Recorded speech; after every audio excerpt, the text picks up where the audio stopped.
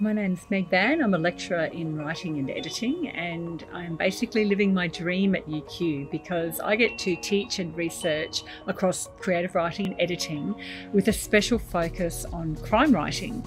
My professional background is in arts leadership and community arts development, so I'm always really excited to create new knowledge and find new perspectives in creative writing in the context of community outcomes.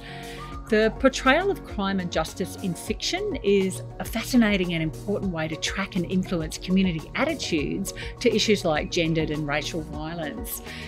In our world, we have Me Too, Black Lives Matter and Own Voice stories. So the old narratives of crime fiction, the disgruntled male PI or the lipstick-laden forensic scientist investigator, those old stories are giving way to new narratives, fresh narratives where diverse characters take viewpoints and have agency.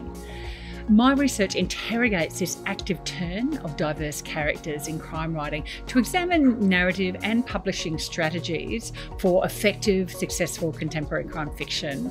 I aim to produce insights into crime fiction's cultural impact on or alignment with changing attitudes and emerging priorities in crime and justice, issues like domestic abuse and systemic racial and colonial violence.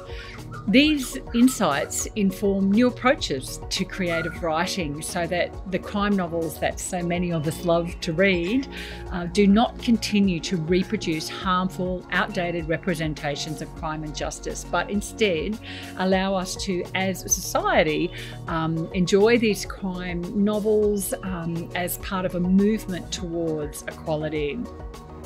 The coolest aspect of my research is that I get to read and think about heaps and heaps and heaps of books, and I get to meet and know heaps and heaps and heaps of authors and then synthesize all that knowledge so that I can be a link in the chain in supporting emerging writers to develop their work and strengthen their careers.